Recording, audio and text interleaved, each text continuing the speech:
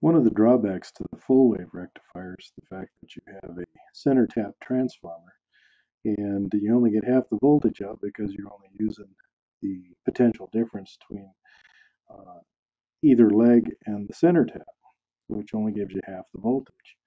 Well, bridge rectifier solves that problem, but it adds two more diodes.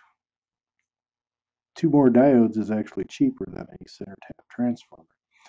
The idea is to get current to flow in this RL in the same direction. So if we have waveform input looks like this, yeah, another perfect sine wave, we want the output to look like this. Keep the current, keep this positive, this negative, keep the current flow the same direction through RL.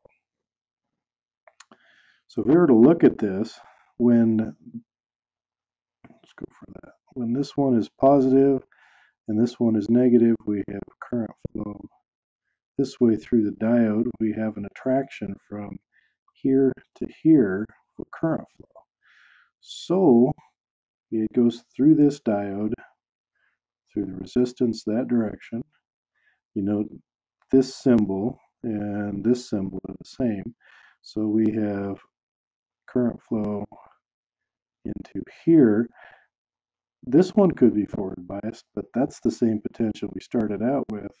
But this is the potential that attracts conventional current.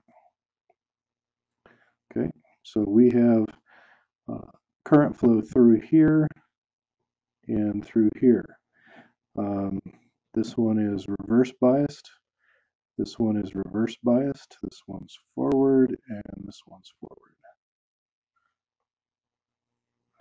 Okay. Voltage drop across this diode would be, well, let's have a look at it. It's hooked directly up to the positive, of course, when the waveform is positive here, and it is 7/10 of a volt away from this negative here, or this part here. 7/10 of a volt is a drop here. So we have V peak minus this 7/10 of a volt drop, and that gives us the voltage drop across here. Let's look at it the other way. When this is negative and this is positive, we have conventional current going this way. This one is forward biased, that one is not. We have current flow through RL the same direction, which satisfies this. Current flow this way to here. It's attracted to this right here, the negative terminal.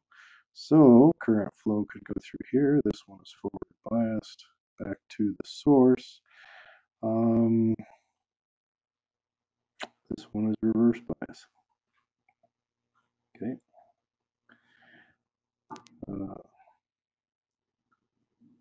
Value of voltage, volts DC, average is equal to 2V